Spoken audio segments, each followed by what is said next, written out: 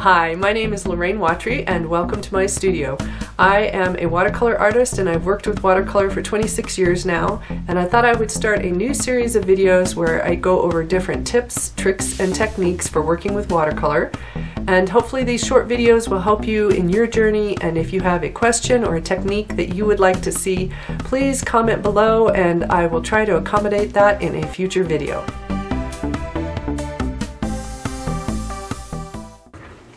This tip is going to talk about using water splatter to give texture to your paintings.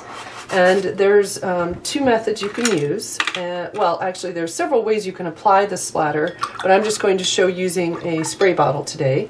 So I have my spray bottle, and you want to use a spray bottle that has an adjustable tip to it, because if it's just a misting bottle, that won't work the same way that a bottle with an adjustable tip will work.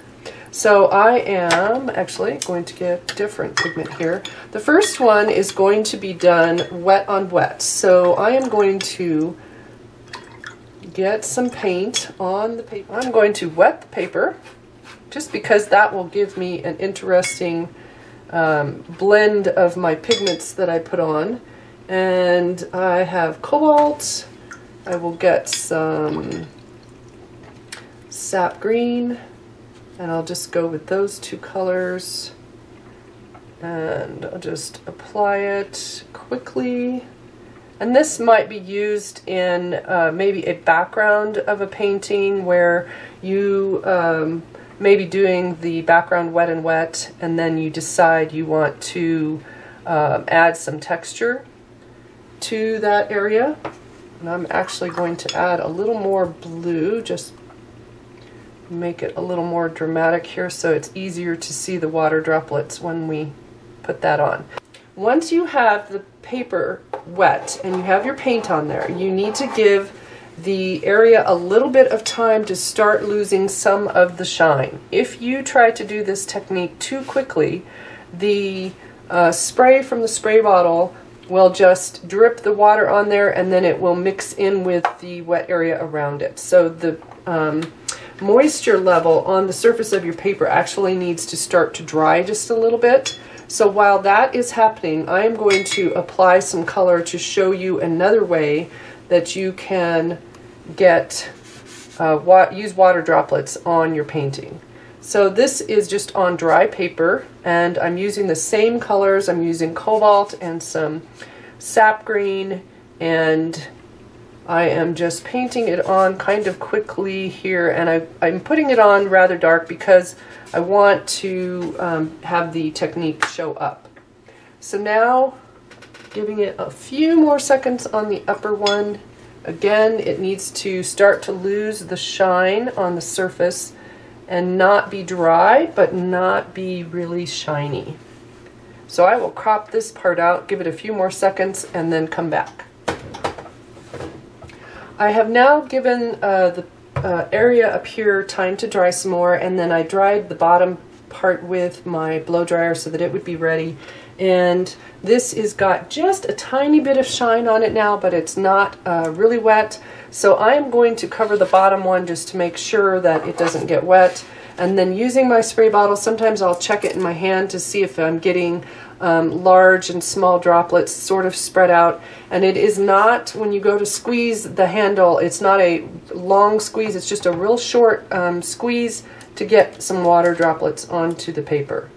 And that worked really well, and sometimes it works really well for me, and other times it will just be a little too wet, or I don't get the right amount of droplets, or sometimes like here they're very large, and over here they're a little smaller. So it is a random effect, and you have to expect that. This now is what's happening is where the water droplets hit the paper, it creates a little miniature bloom because that wet wetter area pushes against the drier area and creates these little miniature blooms. And I like this better than salt for texture because it does have a randomness to it where you get bigger shapes and smaller shapes, and sometimes they are random because the water droplets will combine and then you get less of a similar shape the whole way through. And so I've used this in several paintings and really like that effect. So that's one way that you can use water droplets.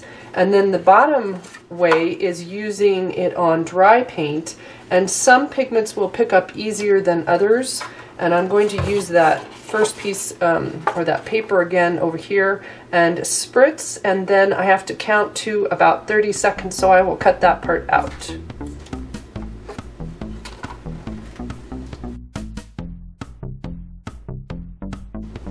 So it's been about 30 seconds, and now I have a paper towel, and I usually just bunch it up. This one is slightly damp here. Sometimes you just don't want it really wet, but sometimes having it be slightly damp can be helpful. And now I can go into this area and lift by pressing and twisting. And then I will twist or turn my paper towel so I'm not adjusting color.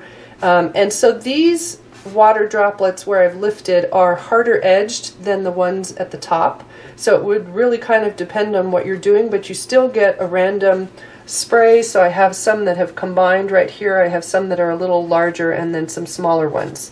What happened here, I think, is my paper towel was slightly too damp in that one area, and when I lifted, it actually was the moisture level on the paper towel that lifted those areas. So taking that part out, this is kind of the technique and what you would hope to get, and two different ways that you can use water and lift to get texture. Please follow along in future videos as I post about once a week for these tip, trick, and technique videos. Have a good day. Bye.